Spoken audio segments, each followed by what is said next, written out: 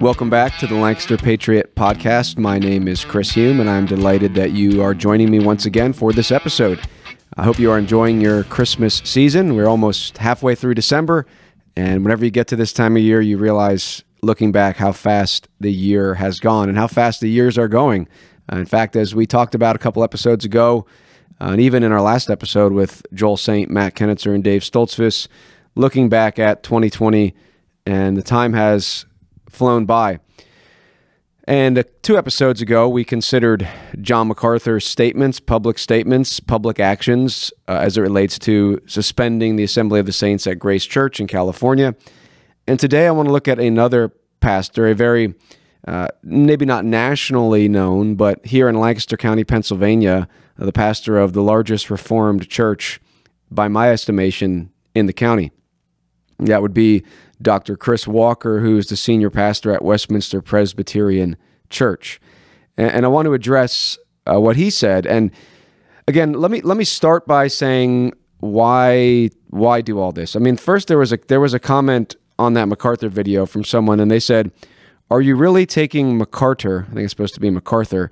"Are you really taking MacArthur to task in 2023? Has there been any stronger voice for the sovereignty of Christ and salvation in the affairs of men than MacArthur in recent decades? You play the fool, here you look foolish."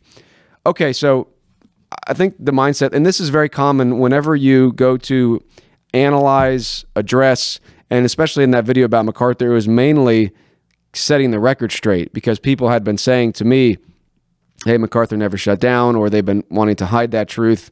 And I said, well, let's look at what MacArthur actually said and what he actually did, because if we can't even think clearly about what happened, there's no way we can move forward. And by the way, I mean, I'm sure you're aware of this stuff.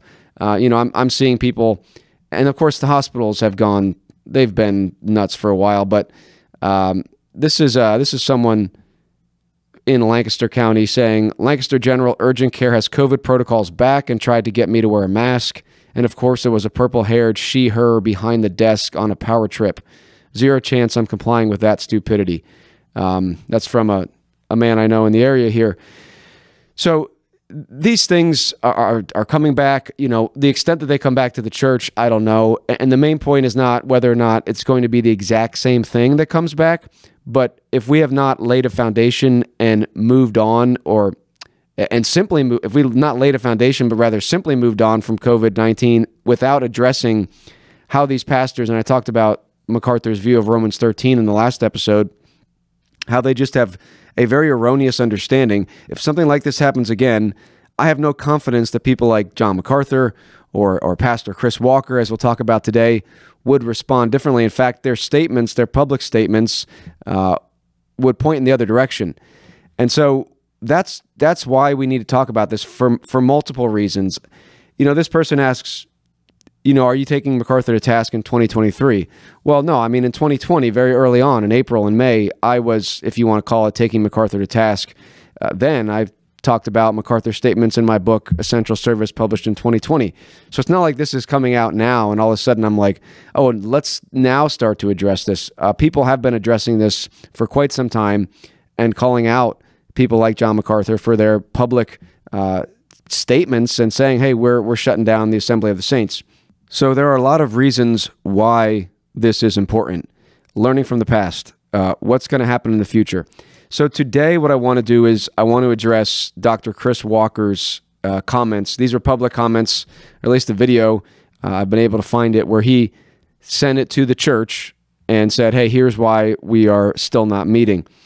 Now, by the way, I did invite Dr. Walker to come in to the studio for a public discussion on why he canceled church and allow him to defend his actions or recant of them, and he declined.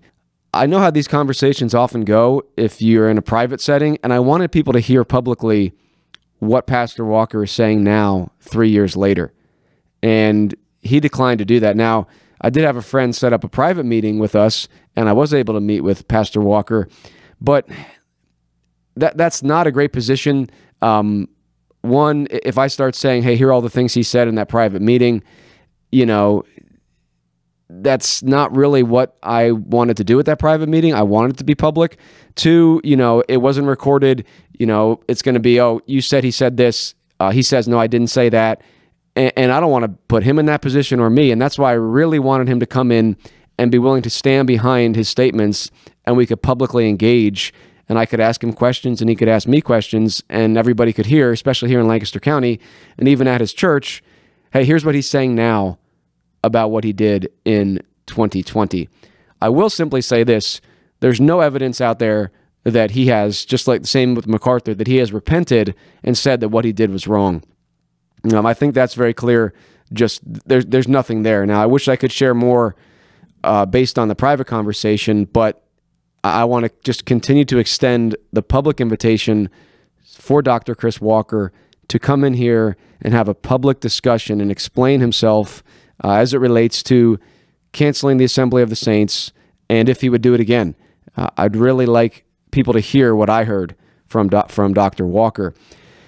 Now, I have a video here. This was a video put out by Dr. Walker, and there's also a longer paper. So I'm going to play this video in its entirety, and we're going to break it up. But if I'm reading quotes, they might be slightly different than the video because he put out a paper, which was a longer version of the video. So, all right, without further ado, I want to get into this. And I know this might not be as interesting to people because obviously John MacArthur is a very well-known figure, and Dr. Chris Walker is not as well-known as John MacArthur, understandably. And so, but for those of you that are not local here, what you're going to hear from Dr. Walker is, I think, still very concerning, and it's something that needs to be addressed. And it is addressed in my book, Scattering the Sheep. And it needs to be dealt with because these pastors have assumed for themselves this nanny-like authority where they tell people, when they can and can't meet with their church family. So he gives I guess you could say, an articulate defense of what he did, but I don't think that it's sufficient. And I think it's very revealing of the mindset that I believe is still operating at this church, in many churches. So let's begin. Let's go through this clip, and we'll make application to any church that's shut down, but this will be specifically relevant here to Westminster Presbyterian Church in Lancaster County. So I have this divided up into several clips. So let's start with this clip. This is the introduction to Dr. Walker's video, where he's been closed already for some time, and some of his people are asking him when they're going to open. And so this video is his response to that, where he's defending why they're still not open. Greetings, Westminster. It's good to talk with you again at the end of another week. And I continue to pray that you and your families are doing well as our time in quarantine lengthens. This morning for our devotional, I wanted to do something a little bit different. We've often brought messages from passages of Scripture that are encouraging as we go through this time. But as our time lengthens that we are not meeting together for worship, the natural question that comes up is, well, when will we meet again? And I'm particularly eager that our congregation would be not only wise, but biblically faithful as we make decisions both to suspend worshiping together and to decide when we'll meet together again. And so I wanted to take a minute this morning just to go through the key scriptural principles that guide us as we make these decisions. All right, so that's Dr. Chris Walker, Westminster Presbyterian Church here in Lancaster County, Pennsylvania. And he's saying, all right, I'm going to lay this out for you. I'm going to give you the biblical principles for why we're still in quarantine as a church, and as our time lengthens, people are asking when we will meet again. Now, actually, I mean, Dr. Walker reopened sooner than MacArthur, officially at least. So, but that is really besides the point. The question here is, does the pastor have the authority to act as a nanny and tell the church that they can't gather together? And also, is it not his duty to gather with his sheep? So let's go through this. All right, that was just the introduction. Now he's going to give 3 reasons why you should cancel the Assembly of the Saints. And I want to spend a little time on this. I address these 3 reasons in my book. So some of the stuff here, you may not ever get a copy of the book. You might hear some of it here. There's probably stuff in the book that I won't cover here, and maybe some things that I cover here that aren't in the book. But I want us to address these arguments because Dr. Walker's arguments are, I would say, ultimately the final resting place for arguments that can be made in terms of shutting. I think they're fallacious, they're erroneous, they're not biblical. but I don't think are any other arguments than the ones that he presents, as far as that people would continue to use to this day and will use moving forward. So his first reason has to do with valuing human life. All right, so listen to what he says here, and I want us to address this. He says, because we are required to value human life, then in this case, we should cancel the assembly of the saints. So listen to Dr. Walker. So first, let's consider the scriptural reasons why we would not meet for worship for a time. There are three reasons that Scripture gives us. First, Scripture reminds us that we're to value human life. The sixth commandment says, thou shalt not kill, and certainly no one here is contemplating killing anyone. But the Westminster Larger Catechism reminds us that this command comes with obligations to take those actions which preserve life, and to not neglect those actions that would take care of those around us. The Old Testament, in fact, in its comments on this command in Exodus 21, offers this command that if a man knows that his ox is a danger to those around him and doesn't take proper precautions, and that ox were to kill a man, the owner is to be killed for not taking the necessary precautions to protect life. Jesus also in the New Testament, when talking about the Sabbath day and worship, he says that while we're not supposed to work on the Sabbath day, if a man's son or even his donkey falls into a pit, a man would work to get them out to preserve human life. And so first, we're operating on the biblical principle of protecting human life. All right, the biblical principle of protecting human life. So Dr. Walker there goes to the sixth commandment, you shall not murder, and says the application of this is that if there is a danger in meeting physically, then the pastors have the authority to cancel the assembly of the saints. This is ultimately his only argument. We'll get into some other stuff, but I mean, this is his argument that when danger arises, the pastor has the authority to cancel the assembly of the saints. The pastor has the authority to say, you are not allowed to gather together as a spiritual family, and or I will not be there. I refuse to gather with my spiritual family in this time. That is the heart of the matter. And I believe the Bible does not provide any justification for a pastor who has accepted the call to be a shepherd to say, I will not gather with my sheep. My sheep want to gather with me, and I refuse. Now, of course, once you start making public statements saying, hey, we're not going to meet, and then you can be like, well, yeah, nobody wants to gather with me, so I don't have to. That's because you publicly said that we are canceling the assembly of the saints. I want to look at those passages that he mentioned. He talked about Exodus 21, so I want to turn there because he's using Exodus 21 as justification for a pastor to say to his flock, I will not meet with you as a congregation. Exodus 21, beginning in verse 28. When an ox gores a man or a woman to death, the ox shall be stoned, and its flesh shall not be eaten. But the owner of the ox shall not be liable. But if the ox has been accustomed to gore in the past, and its owner has been warned but has not kept it in, and it kills a man or a woman, the ox shall be stoned, and its owner also shall be put to death. If a ransom is imposed on him, then he shall give for the redemption of his life whatever is imposed on him. And it goes on there. Okay, so the point here in this passage regarding the ox is that you are responsible for your property.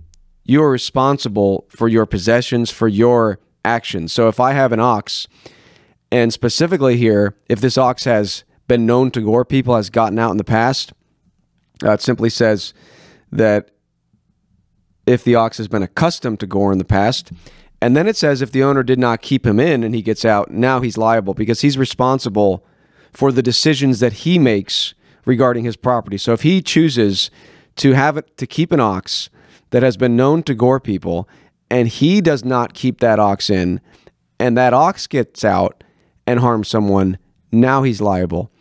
This has nothing to do with a pastor saying, listen, I am going to do my duty and I'm going to be here at this meeting place, whether it's a church building, whether it's a field, under a tree. I will be here and I will not turn away anyone from my flock who wants to gather with me. That passage in Exodus about the ox has nothing to do with that. The people that want to gather with their shepherd, they are choosing to meet. And the pastor, it's his duty. He should be there. Anybody else who wants to gather, that's their decision to be there. Now, they have to answer to God. If they're like, no, I'm never going to meet with my church family, they will give an account for that. But there's nothing in Scripture that says, hey, if you meet with your church family and then harm comes to you because you got in a car crash, you were martyred, you got a disease, that now it's the responsibility of the pastor simply because he was willing to be there and you chose to meet with him. So Exodus 21 regarding the ox has nothing to do with a pastor's duty to gather with his sheep. He also talks about Jesus and the donkey that falls into a pit. Again, what does this have to do with the pastor meeting with people? I mean, I understand what he's trying to do. He's trying to say, look, the Bible says that life is important. Agreed. The Bible says life is important. Therefore, if you are reckless with your property and your property, in this case an ox, gets out and harms someone, you're liable for that. If there's a donkey in a pit or a child in a pit, life is valuable, that you should stop what you're doing and help that person or even that animal. Life is important. Yes, 100%. It does not follow from that, and this is where Dr. Walker is going to get into this very vague, ambiguous territory. It does not follow from that the pastor can say to his sheep, I refuse to meet with you as a congregation simply because someone might get hurt. That can happen any Sunday. We're going to get into later his theology of risk, and so I'm going to save some of this for later, where he's going to say, at some point there's blood on my hands if someone gets hurt because I was willing to meet with my people. But his first reason is this idea, well, you know what? We need to protect life. Again, if you're going to be consistent and apply this, apply it across the board. We shouldn't do things that endanger our lives then. And Dr. Walker will not be able to consistently defend that when we talk about missions, when we talk about sharing the gospel, when we talk about any number of things, protecting our family from a violent person. You can't just say, hey, the Bible says that life is valuable, therefore that justifies me refusing to meet with my church. It does not follow. So we're going to expand on that. I want to leave some for when he gets to his theology of risk. But let's go to his second reason, all right? And we'll build on some of these as we go, so we'll revisit this. Let's go to his second reason. His first reason was the Bible says to protect life, therefore that's a reason to consider canceling the assembly of the saints. His second reason has to do with loving neighbor. Of course, we heard this all the time in 2020. You got to love your neighbor, so you got to put on this face diaper and you got to cancel the assembly of the saints. Here's Dr. Walker. The second is that we should love our neighbor as ourselves.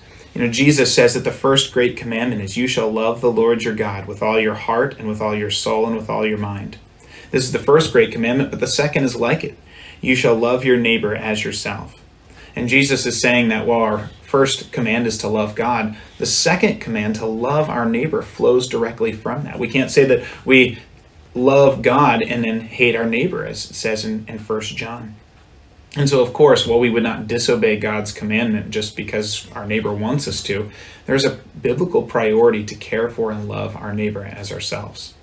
All right, so I know you've heard that, if you're like me, so many times, even up until today when talking about this. So we have to love our neighbor, and we can't hate our neighbor. And the implication there is that if you gather together as a church, if you gather freely with your spiritual family, the body of Christ in the local church, you are hating your neighbor.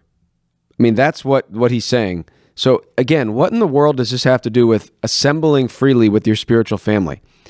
This is, you see this being presented as, this is a nanny pastor here that's saying, look, someone might get hurt. We have to love our neighbor. Therefore, I as a pastor will not meet with you. You say, well, no, I'll meet one-on-one. Okay, but your duty as a pastor is to meet with your flock, okay, to shepherd the flock. And we are talking here about the assembly of the saints, that the sheep, it's their duty. They have a right, as it were, to exercise that duty. And as the last person in the world that should be preventing them from exercising their duty and their obligation and their privilege and the blessing of gathering with their church family, the last person in the world who should be preventing that is their pastor. And that's what's happening here. And it's done in the name of protecting life, in the name of loving neighbor. And that's, again, so ambiguous. We can't hate. We're going to be hating our neighbor if we meet. Okay, let's keep going here and build off of this. And of course, now we have to get to submitting to the government. And we talked about that quite a bit with John MacArthur. But here's Dr. Walker saying, well, we got to submit to the government. In this case, in Pennsylvania, a recommendation from the government, not even a mandate. Here's Dr. Walker. And the third principle guiding us in our decision not to worship right now is that the Bible encourages us to obey the authorities God has put over us. Romans chapter 13, in fact, says that God has put all governing authorities over us, and to disobey them is to disobey God and incur his wrath. Now, in Pennsylvania, the government has not actually prohibited churches from meeting. Again and again, the governor has said that churches have discretion to decide when they would meet, although it has strongly urged churches not to meet together at this time for the protection of our congregations and our communities. And the passage in Romans 13 offers us a further principle, though, that God has put government in place to protect God's people. The Westminster Confession states that the government's role is to take order and protect God's church so that they can function properly. I think the principle for us here is that individually we obey our governing authorities, but as a church, when we've been given discretion, we listen to their counsel and their advice given in the proper sphere that God has put them. And only when we would determine that the spiritual risks of not meeting outweigh the physical risks of meeting would it be appropriate for us to go against the recommendations of our government. All right, there is a lot there. I mean, one, when he says, the proper sphere that God has placed him, well, what is that proper sphere, Dr. Walker? What is the responsibility and duty of the civil magistrate? And he said to protect people. And that is very vague, and there's not much substance there. So if the civil magistrate's job is to protect me from what? From myself? Could they be mandating what types of food I eat? Could they be putting taxes on certain foods that they think are less healthy? I think these things happen, don't they? Is that right? Should the civil government be doing that? Is their job to protect me, or is their job to punish evildoers? And my job is to make decisions that would protect my safety, and I am to protect my family. See, this is where, again, we have this misinterpretation of Romans 13 and the role of civil magistrate in general. Their role is to punish evildoers according to the law word of God, not provide me with protection or security. You'll also note, of course, as I said, he clearly acknowledges there in Pennsylvania, the government did not prohibit churches from meeting. So in one sense, for Dr. Walker, the argument of the government is really irrelevant because the government didn't mandate that the churches close down. And if Dr. Walker is going to say, well, we should even do whatever they recommend, then I would like to hear Dr. Walker argue for everybody to go to government schools. I'm sure the state would be happy to recommend that. And I don't think Dr. Walker wants to go that far, knowing the little that I do know about him. So this is very inconsistent. This is very ambiguous.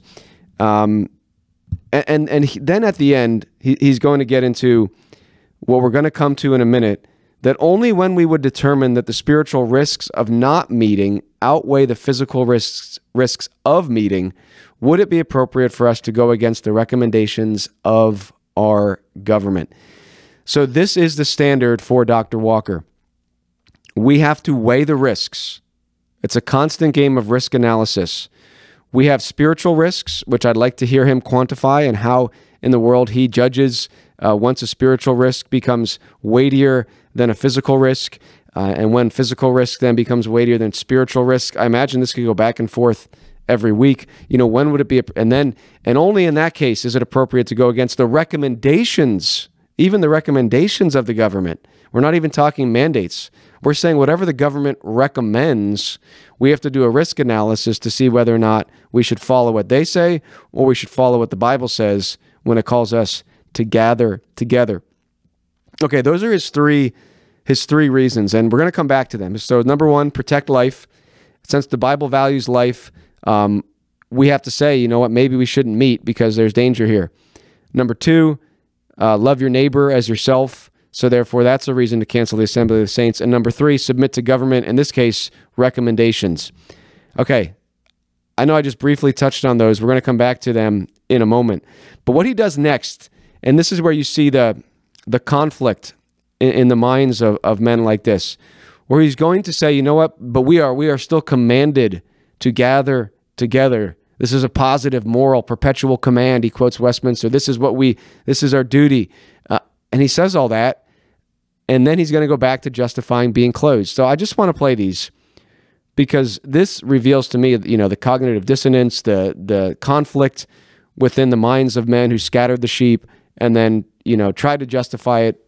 This is back in 2020, even then saying, well, yeah, I know we have to do this. I know this is our duty, but how can I justify this to my own conscience and to my people to say, but it was still right to not meet. So here's him saying, you know what, though, we really are commanded to do this.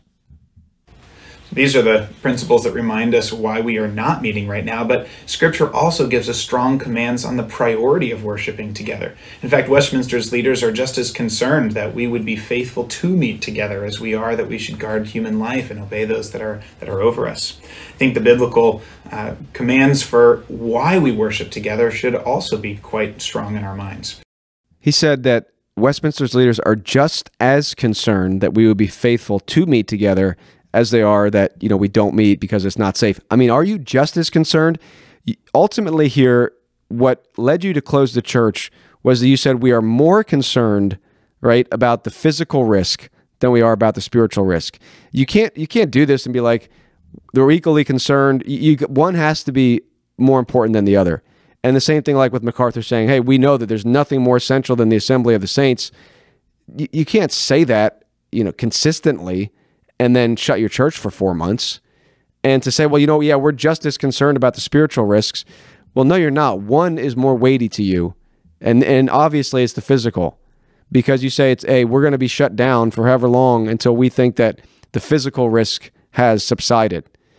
So this is not honest. At least it's not consistent. And then he calls these biblical commands, okay? And he's going to go through the biblical commands to meet. And it's just interesting to hear people, say, look, we're commanded to do this, but we're not going to do it because we might get hurt. So here's what he says. First, Scripture makes it clear that gathering for worship is a command of God. In the Old Testament, where we're told to remember the Sabbath day, to keep it holy. And Israel was told that the Sabbath day was a day for a holy convocation of God's people. In the New Testament, the church again repeatedly meets together on the first day of the week after Jesus rises from the dead. We see this pattern repeatedly, which is why the Westminster Confession says that meeting together as God's people on the first day of the week is a positive, moral, and perpetual commandment. All right, so there it is. He says this is a positive, moral, perpetual command. Now, at some points, he would go back to say, well, for example, Jesus and the disciples plucking the heads of grain, and then David eating the showbread in the Old Testament, and say, look, see, there are some commands that are more weightier than others. But the command to gather is, when you say it's a positive, moral, and perpetual command, that's a weighty command. This is not like some fringe thing where you can be like, well, it's more important that we follow the weightier matters of the law than that we gather together as a body on the Lord's Day. So this is inconsistent. I mean, what he's saying in these sections is a strong case for obeying God rather than man. And that, MacArthur would do the same thing. He'd be like, we have to obey God rather than man, when it comes to that. And it's like, okay, well, it came to that very early on. The first week that they told churches to suspend the assembly, it came to that, and you didn't do it. Which, by the way, with MacArthur, as I was reviewing some of that stuff, and I didn't mention this in that episode, but he said in the beginning, if this was a matter of persecution, then we would disobey right away. But then later, when he's still closed down, hasn't opened yet, he's like, yeah, it's pretty clear now that they're doing this unfairly targeting, churches or religious places. And he still didn't open. So again, so much inconsistency there. Okay, so he says this, Dr. Walker says this is a command, and it is our duty. It's a positive, moral, and perpetual command. And now he's going to talk about the benefits of meeting together. But it's not just a commandment. Meeting together as God's people is also a tremendous blessing. God's word describes the blessings of corporate prayer multiple times in the Old Testament. In Old and New Testament, we're told about the blessings of singing together. I know in talking with many of you, one of the things we miss more than anything else is corporate singing. And Colossians 3 tells us to encourage one another, to admonish one another with psalms and hymns and songs to one another. These are blessings of meeting together. I think we can also remember Jesus' own promise when he says that when 2 or 3 are gathered in my name, there I am among them. I think the blessings of being together as God's people are why the psalmist says, "One thing I have asked of the Lord, and that will I seek after, that I may dwell in the house of the Lord all the days of my life, to gaze upon the beauty of the Lord and to inquire in his temple." So if I could encourage us, I would hope that the comforts of our couch and our pajamas, our coffee, and our extra hours of sleep in the morning should not lull us into forgetting that being together with God's people is a tremendous blessing. All right, that last part was hard to listen to, but I mean, there again, the first part of that and the initial part, the last video of, hey, this is a command. I mean, this is like Jesus saying of the Pharisees, hey, listen to what they say. I mean, they sit in Moses' seat. I mean, Dr. Walker now, he's saying the right stuff. This is what we're commanded to do. This is a great benefit to you. This is super important. And the next thing he's going to say is that it's essential. He's going to say the same thing MacArthur did, essentially, that church is essential. I mean, they say the right stuff when they get into their doctrine mode, but they don't do it. They're not leaders who do what they say. I mean, that's what Jesus said about the Pharisees. Do what they say. Don't do what they do. All right. And my application to that is, look, here he's saying the right things because he has to, but his actions are not consistent with what he says here. And pastors that will act like this and not repent are a big problem in the church in America, generally speaking. And they need to repent, and the people that would go and sit under a man like this, I would just plead with them to consider, are you helping the church move forward? That local church and also the wider community by continuing to enable pastors like that to say one thing and then act completely contrary to it. What else did he say there? Tremendous blessing to meet together. Yes, absolutely. There's so many reasons beyond the fact that it's a command that gathering together strengthens people, especially in times of national crisis, which the crisis in 2020 was not the virus. It was the government response and the pastors kowtowing to it. That was the crisis. And it was devastating, the government tyranny that ensued from that. And we should always follow God's commands. We could argue that even more important to gather together in a time like that, when people are struggling, when people have anxiety, when people are scared. And that's the time that you say we're not going to meet together. That's concerning. All right, let's go to his final reason that we should gather together. Okay, these are his 3 reasons why we should do this. Here is the next video, or next clip. Then thirdly, the scripture also makes it clear that gathering together as God's people is essential for the church. Hebrews chapter 10, verses 24 and 25 say, "Let us consider how to stir up one another to love and good works, not neglecting to meet together as is the habit of some, but encouraging one another, and all the more as you see the day drawing near." This verse reminds us that not meeting together puts us at spiritual risk. And to do that as the day of the Lord draws near incurs greater and greater danger. Well, the blessing of meeting together is that it's an anticipation of the day of the Lord, when he returns again and we're together with him. And so as that day draws near, it is all the more joyful and all the more important that we meet together and focus on his return soon. Okay, once again, it's essential for the church to meet. Not meeting together puts us at spiritual risk. Okay, again, yes, amen, 100%. Dr. Walker, why couldn't you just follow those principles and say, look, I will be here every Lord's Day. I will not turn you away. I am not your nanny. I don't need to tell you when you are allowed to leave your house. I will be here as the pastor. I will not turn anyone away who comes to me. I mean, that's what the great shepherd said, right? That's what pastors are supposed to do. They are to be under shepherds. They are to receive their sheep. What does it say in John chapter 10? I think someone was talking to me about this recently. John 10, verse 4, when he has brought out all his own, he goes before them, and the sheep follow him, for they know his voice. I mean, you are to meet with your sheep, and they're supposed to have someone to follow. So you should have done what you said here, that we're commanded to meet, that it's a great blessing to meet. It's essential that we meet. Again, if you say it's essential and MacArthur says it's essential and then you cancel it and then you say other things are essential, like, well, we can't shut down the grocery store, right? Because that's essential. So I don't think MacArthur or Dr. Walker would have told his people, hey, don't go to the grocery store, if you need to get food for your family, because that's essential. But then they use the same language about the assembly. MacArthur's saying it's the most essential of all things. That's sort of language even more important than eating. And Dr. Walker's saying this is essential, and then you shut it down. And you don't give your people the opportunity to come to you. It's embarrassing.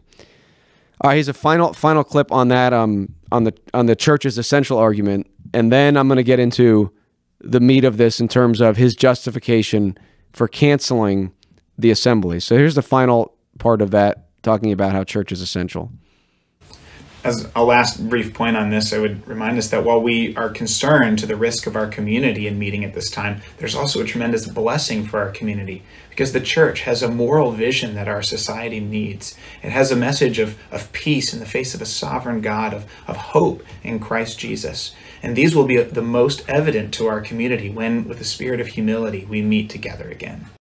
Again, I still can't believe it that you can say something like that after shutting down your church and turning away your sheep by telling them you won't gather with them. It is a great blessing to meet.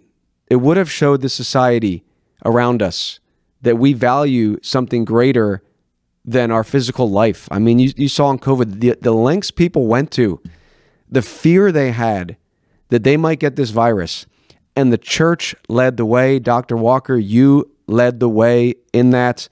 And now you want to say, well, once we decide to meet, now we'll be sending this message to the world that, we have this peace and hope. And it's so contradictory, because I think we'll get into it later. What he says later is, once we determine it's not reckless to meet, once the elders determine that, of course, once the elders determine that for the people, now it's not too dangerous to meet, it's just a little dangerous, then that'll be a great message to the world, because they'll be like, oh man, look at those Christians, they're meeting. But your rationale is, well, let's wait till it's not too dangerous, because if it's too dangerous, then it's reckless for us to meet. But once it's a little reckless, then we can send this message to the world that, hey, we're willing to meet even in the face of this danger. You totally botched it. I'm just being honest, and just own it, repent of it, and we can move on. That you did not send that message. Opening your church up weeks later without repenting and saying, this is wrong, we shouldn't have done this, is not sending any sort of helpful message to the world. It's sending the same message they hear. It's saying, hey, we were afraid, and we all eventually decided to open, but still, it's not that important that we meet, because obviously we're willing to close. Okay, let's get into his theology of risk, okay? So basically, he lays out those two things. He says, hey, here are the reasons not to meet, here are the reasons to meet, and I got to weigh them out. And it's like, well, what happens when it's 50-50? Okay, what if it's right on the precipice there? And how do you even judge that? So let's get into it. This is the heart of Dr. Walker's argument for canceling the Assembly of the Saints, the heart of his argument for refusing to gather with his sheep as a body. He might say, oh, I met one-on-one with people. It's not what we're talking about here. We're talking about your duty as a shepherd of the flock to be willing to receive your sheep together. And here are your reasons for saying, I will not do that. I will not meet with you. And I talked about this on the previous episode. If he's consistent, he'd say, go away, my sheep. You're here. I'm not going to gather with you. Get out of here. If you're consistent, that's what you're going to do. Again, I talk about the idea of a blizzard in the book. I can address that today as well, if that'll be helpful. That's not what we're talking about. And because I'm going to argue that you don't cancel the assembly of the saints even for a blizzard. Again, I've talked about this before. I used to have this idea the pastor's there in the church. Whoever can gather to him gathers with him. You don't need to be a nanny and be like, I'm determining that it's not safe for you to try to travel. I mean, what if someone has a snowmobile? I mean, what if, again, this is like all these things you have to figure out. Once you make yourself into a pastor nanny, it's ridiculous. You find a way to say, hey, here's where I'll be. And it's your duty as a pastor to be there. And if one of your sheep can't make it, okay, that's not on you as the pastor. Your job is to be there and to be willing to receive your sheep. So here is his theology of risk, part 1. Well, we've seen some biblical commands on why we should not meet right now, as well as biblical commands on why we should meet. How do we weigh these things? I wanted to end just with a couple of brief comments on how Christians think about risk, maybe a theology of risk, if you will. On the one hand, Scripture tells us that we should watch out for danger and avoid it. Proverbs 22:3, the prudent sees danger and hides himself, but the simple go on and suffer for it.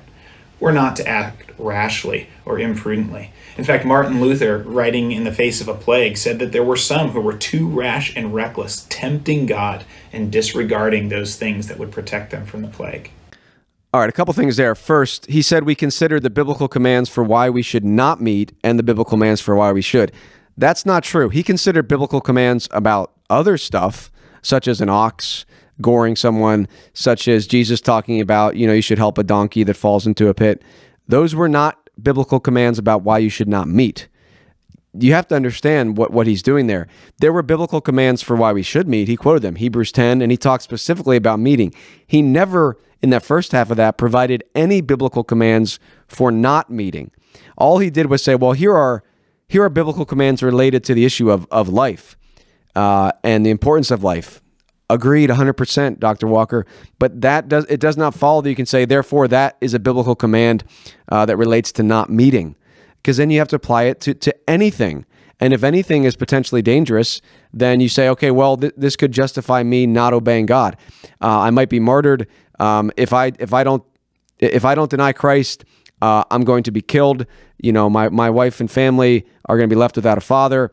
I got the biblical commands here to provide for my family. So therefore, it's fine for me to deny Christ because that's a biblical command over here.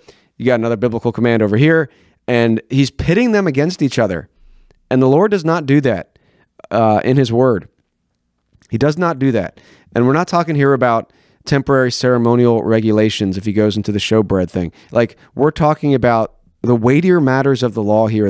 What he himself would say is a moral, positive, and perpetual commandment that the people gather, and specifically for you as a pastor, that you gather with your sheep. He asks, how do we weigh these things? And the answer is, Dr. Walker, you can't. You are not competent. I am not competent. There is no man competent to weigh physical risk versus spiritual risk when it comes to gathering with the saints. At best, that's an individual decision for the Christian to make between him and the Lord in the liberty of the Christian conscience. If he cannot make it somewhere on the Lord's day, if he sets out and attempts to travel and he can't make it and he's turned back, okay. But you are not in a position, you do not have the competence, and I do not have the competence to be like, hey, I'm gonna do a risk analysis every Lord's Day and say, okay, I think now there's still a risk. It's above average risk, but it's not super above average.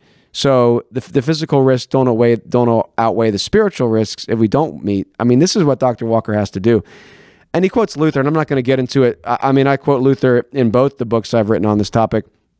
And it's just interesting. Usually when people like Dr. Walker quote Luther, and maybe they'd say the same about me, oh, you're picking what you want. But Luther said specifically, if you are a pastor, you cannot abandon. I mean, the letter was about whether or not you abandon the town, whether you flee the town because it has the Black Plague. And Luther's saying even there, if you are a pastor, you cannot abandon the town. And he says, now, if you have enough pastors and you say, okay, I'm going to stay, and one of the pastors says, all right, you got this, I'll leave.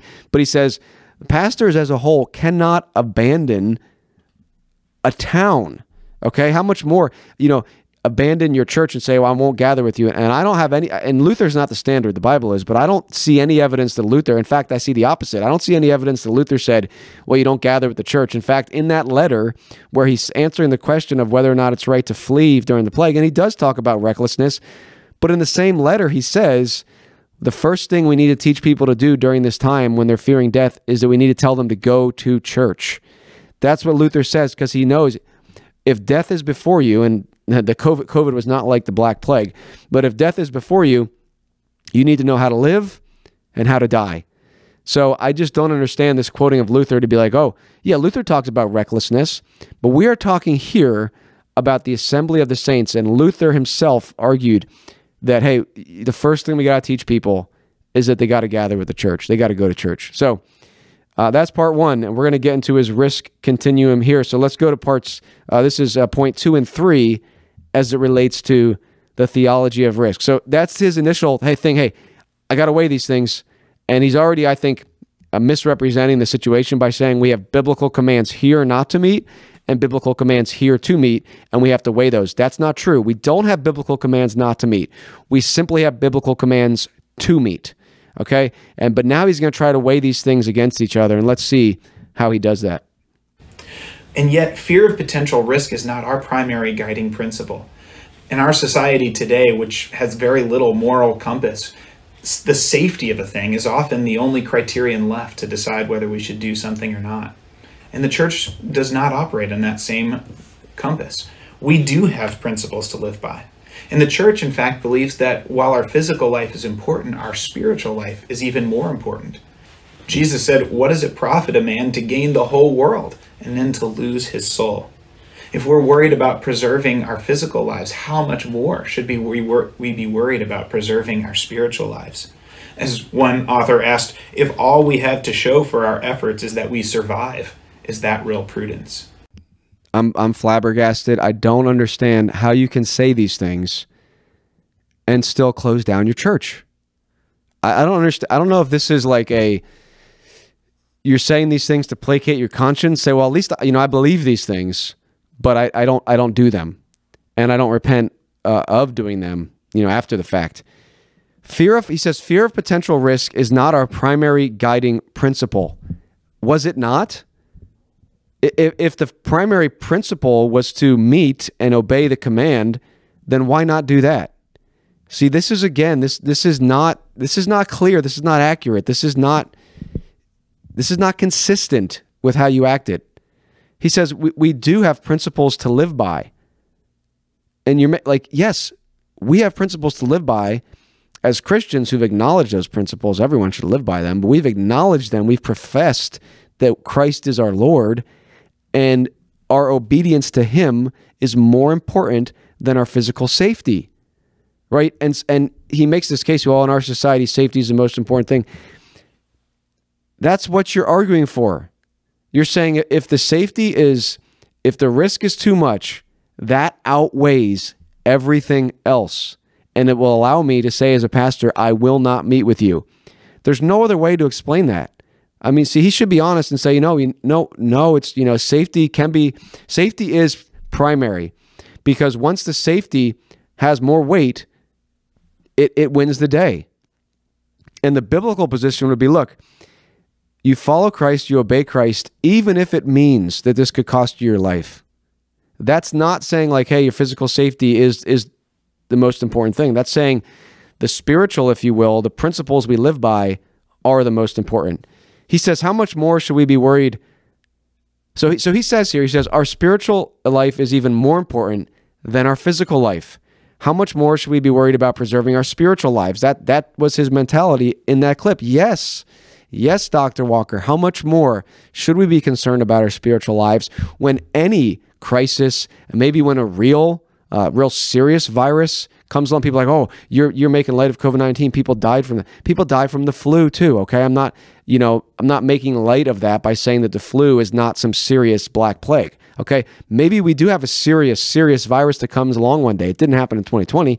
Maybe we have one that does, and you have no basis to stand then. You're going to say, oh, we can't meet now. There's too much of a risk to our physical well-being. Again, this is what I talked about with MacArthur. it's hypocritical.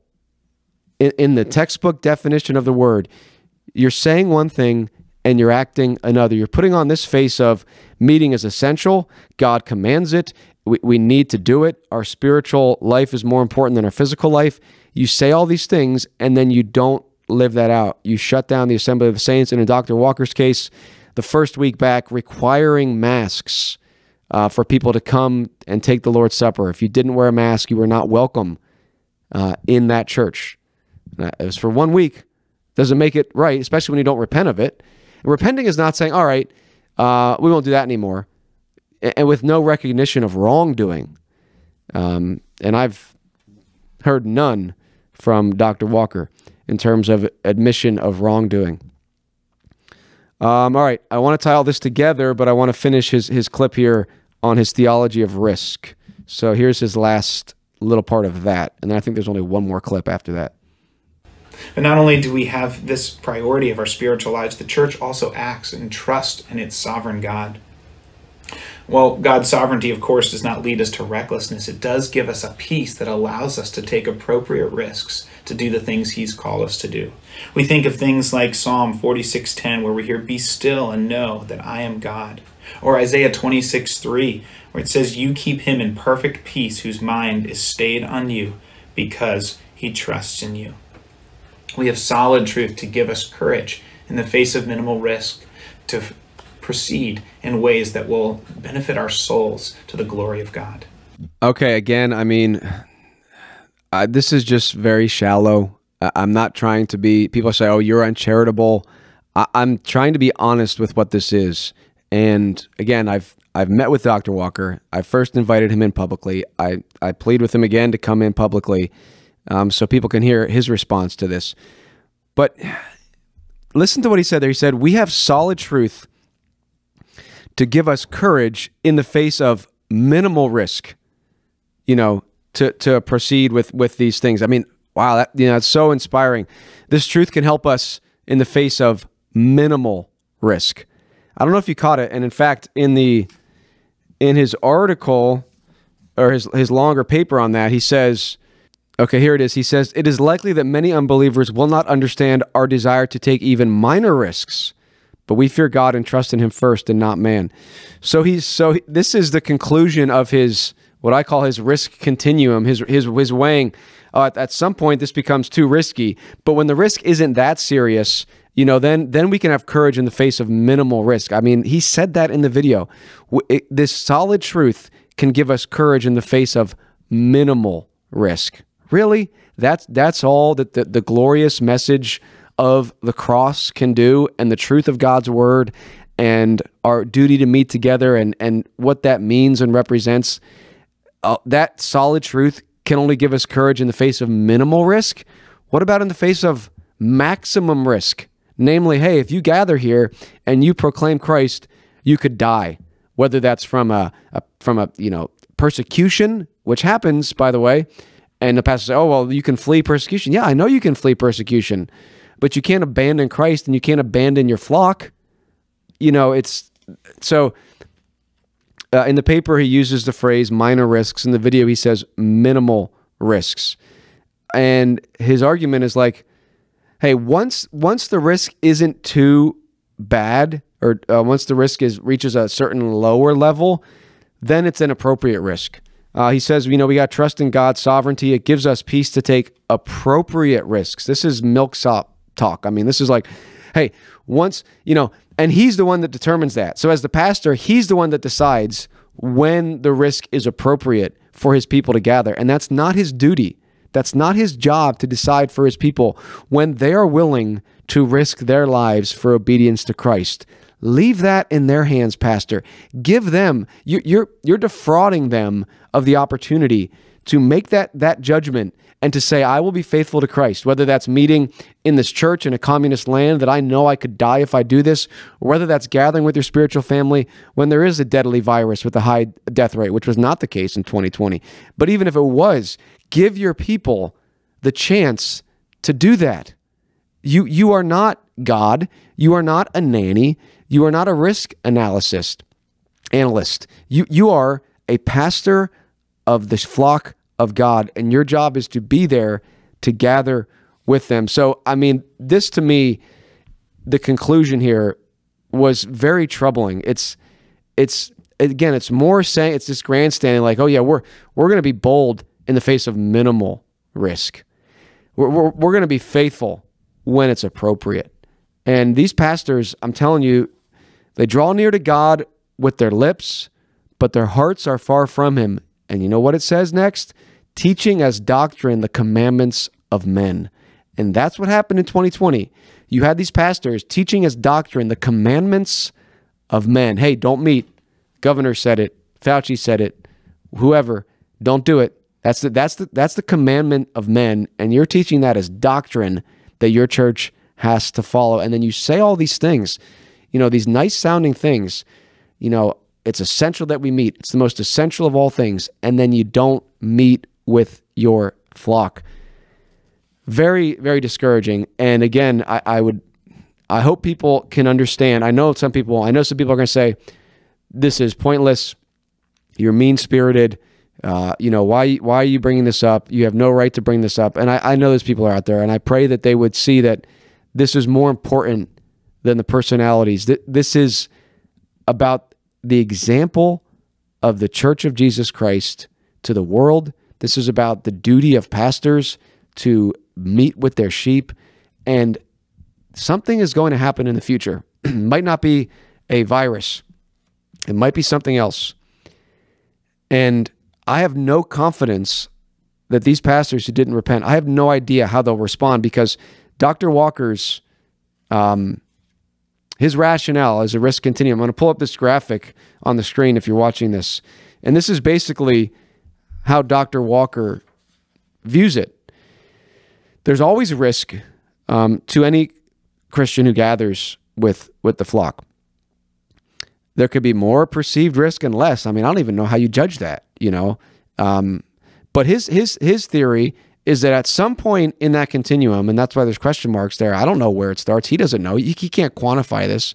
At some point in there's blood on his hands if someone dies in the course of gathering with their spiritual family. And this is the idea with the blizzard, like, oh, if I don't cancel the assembly of the saints when there's ice on the road, and someone travels to meet with their spiritual family and they die, it's my fault as a pastor because I didn't cancel the assembly of the saints. That is nonsense. Okay, that's not your job as the pastor to do that. Your job is to be there for your flock. Now, you can't be in all places at all times. You can be one place as a pastor. So wherever you are on the Lord's Day, receive your sheep that come to you. Okay, this is not complicated, and we've only made it complicated with, all the modern stuff and people spread out. We don't have the parsonage anymore, and you can come up with backup plans. But the point is, the shepherd does not turn away his sheep. There's no need to cancel the assembly of the saints. Okay, you meet with your sheep, but the only justification that Dr. Walker or anyone will have to say, hey, we are authorized to say, hey, we're canceling this, and I'm not going to meet with you because it might be dangerous for you. And if you get hurt, it's my responsibility. That's a man-made burden, a man-made tradition that I pray Dr. Walker would be relieved of, because it's causing him to overstep his bounds where God has placed him and to make decisions regarding whether or not the flock can gather with their shepherd. That's your duty. It's your duty, man. Gather with the flock. Okay, so that's the risk continuum. I mean, I came up with that graphic, but that's the logic of what he's saying. At some point in there, this becomes too dangerous, and then if anyone gets hurt, now there's blood on the pastor's hands. I want to know, wherever he draws, wherever he puts that line that, hey, this is the point. If it goes beyond that, then it's my responsibility. So 1 centimeter before that, if someone does die gathering with the church, then there's no blood on his hands.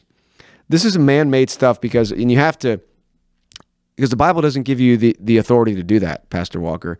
Your job is to be there to meet with your sheep as a flock. Okay, I want to play the last clip, and then we are done with Dr. Walker's video. After this clip, you'll have seen the full video that Dr. Walker sent justifying canceling the assembly of the saints. Now, as I conclude, I would just encourage us as a congregation. I'm sure there's going to be many questions as we try to make these decisions of when to start worship again. Some will undoubtedly fear that we're going too quickly. Others will feel like we're moving too slowly. But if I could just encourage us that Satan could have a heyday if we begin to be frustrated with one another over our positions that we take. And I would just encourage us as a congregation that this is our opportunity to show that our unity comes in the body and the blood of Jesus Christ, not because we think alike in different ways. And so I'd encourage us to remember Ephesians chapter 4, that we should walk in a manner worthy of the calling to which you've been called, with all humility and gentleness, with patience, bearing with one another in love, eager to maintain the unity of the Spirit and the bond of peace. I'm including a longer written summary of these principles for you to read, but I hope this guides us as a congregation as we seek to be both wise and faithful to Scripture. And I would ask that you be earnestly praying for us as your leaders as we seek to make these decisions to the glory of God.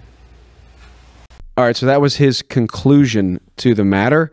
And this was common as well. Hey, if you're doing something like I'm doing now, or the books I've written, you're playing into Satan's schemes here, instead of let's just have unity.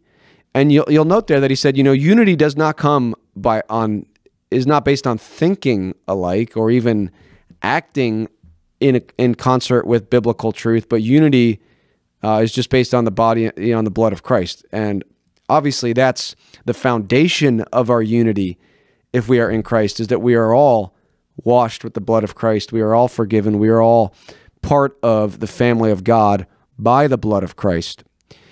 But unity in the local church is more than that. I mean, and I know Dr. Walker would say that in another situation. And he's saying, look, unity is not based on thinking alike. Unity is not based on acting alike. Really? This is Romans 16. I appeal to you, brothers, to watch out for those who cause divisions and create obstacles contrary to the doctrine that you have been taught. Avoid them. And this passage was used against people who would call out their pastors. I think it's the exact opposite. Paul says there are those who cause divisions and create obstacles. Okay? That to me would be at least a biblical understanding of hey, if we need to have unity around the truth, around sound doctrine and sound practice. That's the unity we want. But Paul says there are those who will cause divisions and create obstacles contrary to the doctrine you have been taught. And my question is simply this: who caused divisions and created obstacles contrary to the doctrine in the Bible? Was it the Christians that said, hey, we should be meeting, the pastor should be gathering with the flock, with his sheep that want to gather with him? Or was it the pastors who said, we are not going to follow what the Bible says? Which one created the obstacle contrary to sound doctrine? It was the pastors who canceled the assembly of the saints. And again, this was another tactic, and I'm sure I'll hear it again. Oh, you're causing division. You're creating obstacles. You're destroying the unity of the church. The pastors did that when they canceled the assembly of the saints, when they refused to repent. This is what the pastors did who scattered the sheep. They caused the division. They created the obstacles. They said you are not allowed to they made it an obstacle. I know for me, for people I know, for many of us. Okay, how are we going to gather now with our spiritual family? The obstacle was created by the pastor. I would have gone to our normal meeting place on Sunday and listened to my pastor preach and fellowship with my fellow saints. That's what I would have done. But there's an obstacle now in the way to doing what God calls me to, and it was put there by the pastors who scattered the sheep. So yeah, I agree if you want to put it like that. Satan had a heyday, but it was not because of people calling on their pastors to be faithful. It was because of pastors who scattered the sheep. So that's a brief summary of Dr. Walker's arguments, and I just think they're woefully inconsistent. And out of one side of his mouth, he's arguing how important it is to be faithful, and then on the other side, he says, well, the risk is just too high right now. And embedded in all of that is this nanny mentality that the pastor is responsible for the individual actions of his sheep, like with them acting within the liberty of the Christian conscience, obeying God's word to gather, and the pastor is responsible to prevent them from doing that. That's not biblical. The pastor is to watch for your soul, okay? And his job is not to say, hey, now I allow you to take a risk for the kingdom of God. Because Dr. Walker will say, well, once there's minimal risk, once there's minor risk, well, yeah, then we should stand bold, and then I'll allow you peons in the pews to come and gather with me. But if it's more than minimal, if it's some higher level of risk, I do not allow you commoners to gather with your shepherd and put yourself in danger. It's a nanny mentality. That's what it is, plain and simple. Again, why does this matter? There's so many things we could say. I can't rehash them all right now, but something else is coming in the future. There's always something else. There's always threats, and there's always temptations for the church, for the pastors to cave, to be given over to worldliness, fear of man, walking in fear, not faith. And so if we don't address this, if we don't deal with this, if the parishioners at Westminster, I would say, simply put, if Chris Walker, at this point, 3 years later, if he won't repent and you are concerned about this and you continue to go there, I'm not sure how that's leading Dr. Walker to repent. There's a lot more I could say. I just wish Dr. Walker would come in so this could be a publicly recorded conversation, because I just want to stick to what he said there in that video and in his paper. But I really would ask him to come in, and if you are there, encourage him to come in. And if he believes what he did was right, which he says he does, then come in and defend it. And also, at the same time, if you're going to be consistent, call out those churches that did not cancel the assembly of the saints and say that they were violating the sixth commandment and that blood is on their hands. Because it's nice to say these and to not back them up. Like, if you really believe that it would have been sinful to gather with your flock, then say that very clearly. Because one thing I don't want to be accused of is not being clear and not being articulate, like, hey, here's the problem and here's what we need to do to fix it. And I think there's a lot of ambiguity and a lack of clarity in statements like this from Dr. Walker, from MacArthur, so on and so forth. Well, I was talking to someone, John Bingaman, and he said, yeah, well, it's very simple that the reason these guys won't admit they're wrong, because if they admit they're wrong, then they won't be able to do it again. And of course, there's truth to that. And in fact, I think these pastors will do the same thing if the right conditions are in place. Now, if it's the same exact thing, they might be like, all right, well, we're not going to close down this time. We won't say we were wrong that time. But if something else comes up, they're going to do it again. And if they say they were wrong, eventually their congregants might be like, well, hey, wait a minute. You said it was wrong to shut down for that, and now you're shutting down again or doing something else. And so this stuff does matter. So thank you for listening. I encourage Dr. Chris Walker, if you know him, encourage him to come in for an in-person discussion where he can answer some questions about what he did, about what he'll do in the future, about if he did any wrong, about if the government did any wrong. And he can challenge me and say, you're off the rails, Chris. It's not the pastor's duty to meet with his sheep. That duty is only viable when there's not a certain level of risk. Once there's risk, then the pastor can say, I'm not going to meet with you. I'm not going to gather with you. Stay away. So he can make that case. I don't think he made it in that paper or that video. I'd like to hear it. So thanks again for listening. Check out the book, Scattering the Sheep. Share it on social media and encourage pastors to repent. And if not, let's find men who will walk boldly even when there's more than minimal risk. Thank you for listening. If you want more information, go to LancasterPatriot.com. To support our show and to get some extra content, go to patreon.com/The Lancaster Patriot. Until next time, remember that Christ, not man, is king. So long.